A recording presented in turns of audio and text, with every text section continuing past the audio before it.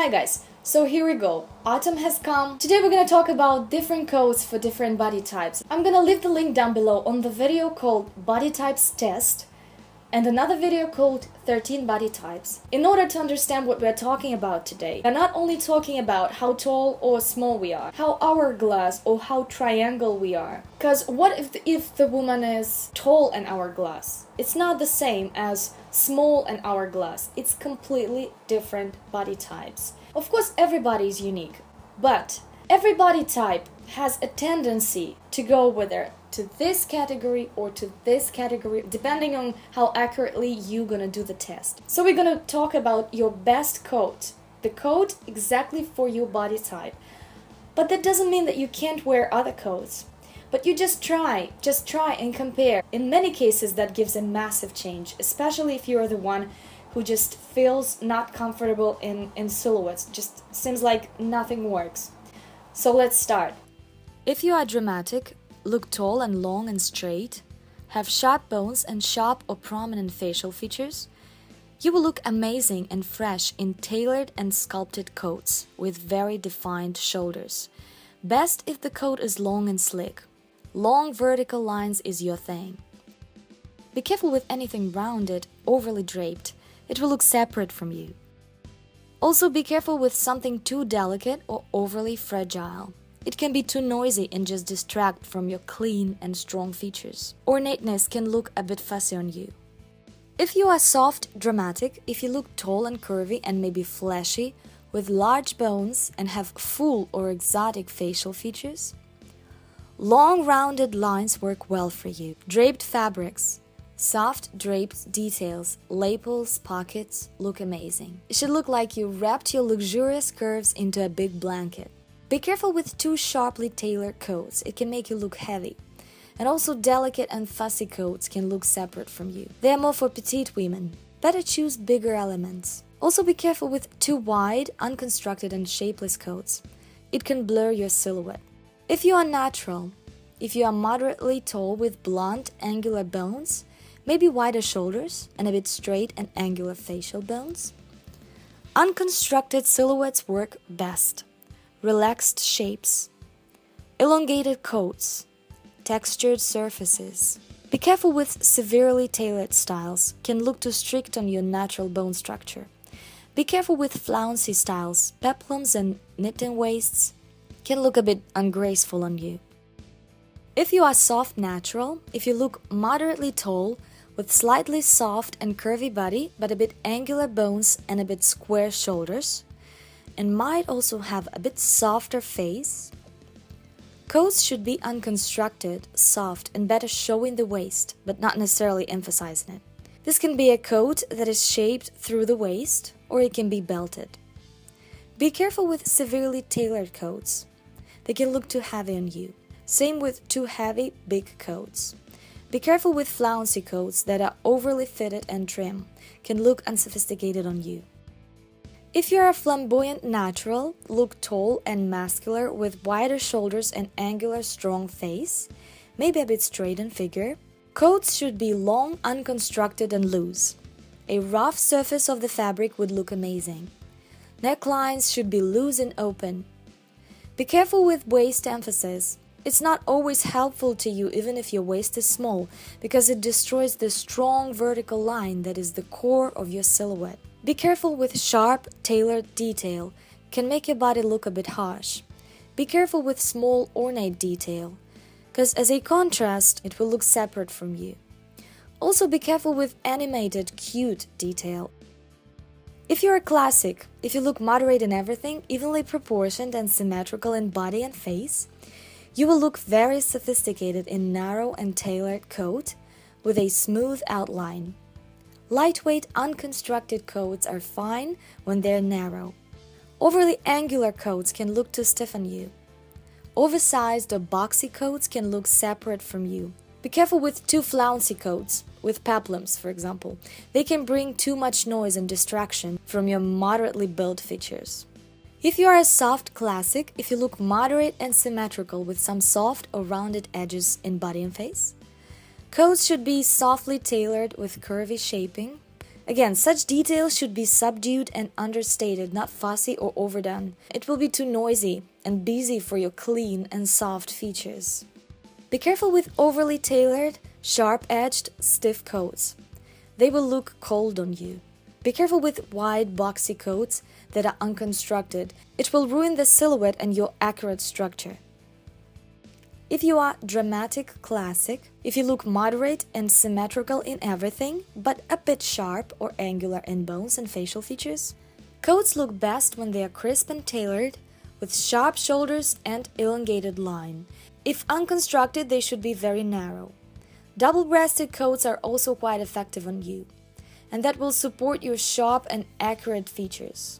Careful with flouncy coats with gathers and trim. Also with peplums. Again, it can look too fussy and busy on you. Be careful with wide, boxy coats. They will look separate from you and can ruin the harmony of your body structure. If you are a gamine, meaning you look short and angular and sharp in bones, with straight body type and delicately sharp facial features, coats look best when they are very fitted with sharp edges and extreme tailoring and construction. Collar, cuff, lapel, and waistband details, like outlining or trim, are essential.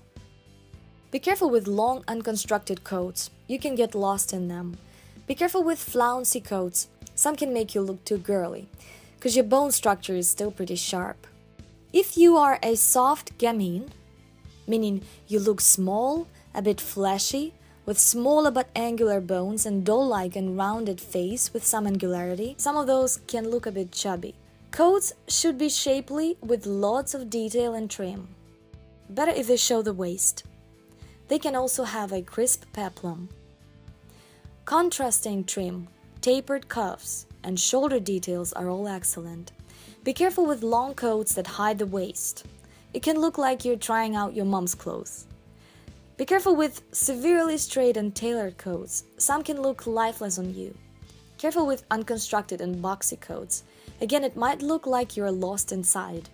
Be careful with symmetrically tailored and standard coats. They can look too boring and tiring on you unless it has some bright details. If you are a flamboyant gamine, you're smallish but lean and strong, with angular bones and facial features and pretty straight body. Coats look best when they're sculpted and tailored. Narrow styles that are close to the body. Sharp shoulders. Asymmetric detail and contrasting trim are both excellent touches. Waists can be lowered, but a wide stiff belt in a contrasting color would look cool. Be careful with frilly, flouncy coats. It can look slightly separate from you. Be careful with full, unconstructed coats unless on the bottom you have some skinny silhouette as a contrast. Be careful with traditional symmetrical coats. Just can look too boring and dull on you and make you look tired. Better add some accessories to it. If you are romantic, look smallish, soft and curvy with hourglass figure, delicate bones and full and rounded facial features, and you look really feminine. Coats are best when they're fitted at the waist. Soft styles, feminine and flowing with peplums, nipped-in waists and belts are excellent. Lapels should be curved and rounded. The more intricate or antique-looking your buttons are, the better. Be careful with tailored coats, double-breasted, boxy. They will look separate from you and give the illusion of a stocky body. Be careful with long, straight coats that hide the waist. It can blur your silhouette. Same with unconstructed and shapeless coats. Basically, romantic fully consists of the curves, so having a lot of sharp details can kind of cut the eyes, and rounded detail will look all together head to toe.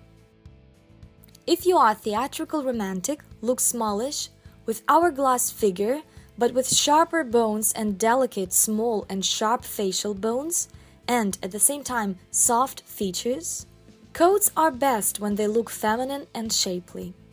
Defined shoulders, waist emphasis, and intricate detail like shirring, gathers, sparkles, applique work best. Soft necklines, tapered wrists are always good. Lighter fabrics with plushness and luscious colors complete the picture. Flouncy peplums that hang down in the back can look chic. You are the one who can look really sophisticated in clothes with ornate trim. Be careful with sharply tailored styles. They can be dull and tiring on you. Careful with unconstructed styles. It can conflict your body elegance. Same with long, no-waist styles. Symmetrical, subdued styles sometimes can look too simple. Better add some trim or ornateness to it, or some accessories. If you know the rules, you can break them differently than if you don't know the rules. That makes sense. But to know your shape is essential. For example, me, I am soft gamine. I'm petite. I have pretty much hourglass figure. It's pretty angular at the same time. I have pretty long arms. I have that awkwardness and angularity. That's why I'm different from romantic types, from very rounded and feminine types. So if I get something completely shapeless, that will make me look sick. I already tried. That makes me look completely sick. Especially if the colors are dull and blur, like something for tall, flamboyant, natural girls, like 90s top models. It's like completely opposite. They are tall, they have big shoulders, and they have narrow hips. So they can wear a lot of oversized type clothes, doesn't need to accentuate the waist, and that will look awesome. For me, it has to be something doll-like. So I myself have 3 coats overall. One coat is more for dramatic type, because it's very straight. I bought this in Zara about 6 years ago. It's very classic and straight coat, and I like it. Yes, it doesn't have any waist accentuate, but I like it because I play with different colors underneath. I'm not very feminine. I have something masculine in my bone structure, so that works perfectly, that men's style that I combine with something girly underneath. Another coat that I'm in love with. First of all, the color is amazing, rich, doesn't make me look sick. It has very edgy detail on the bottom. Again, it doesn't have any waist accentuate, probably I would look better with waist. And the coat number 3 is my red coat. It's a new one and it does have that waist accentuation, and I love the color, and I always wanted to have a red coat. I forgot to mention my white coat, but it's more of a cardigan. So sometimes I do get big and bulky coats, so I would be able to layer stuff underneath. And I use contrasted belts sometimes to cut the silhouette to make myself not this big. Underneath, I have some waist, I have some color blocks, I have some shorter pants, I have some man boots. Alright, that's it. Thank you so much for watching. Stay tuned for another body type series, because soon we're gonna talk about hats, accessories in general, about glasses for different face shapes and for different body types, and many more. So stay tuned. Love you guys, subscribe to my channel, and bye bye.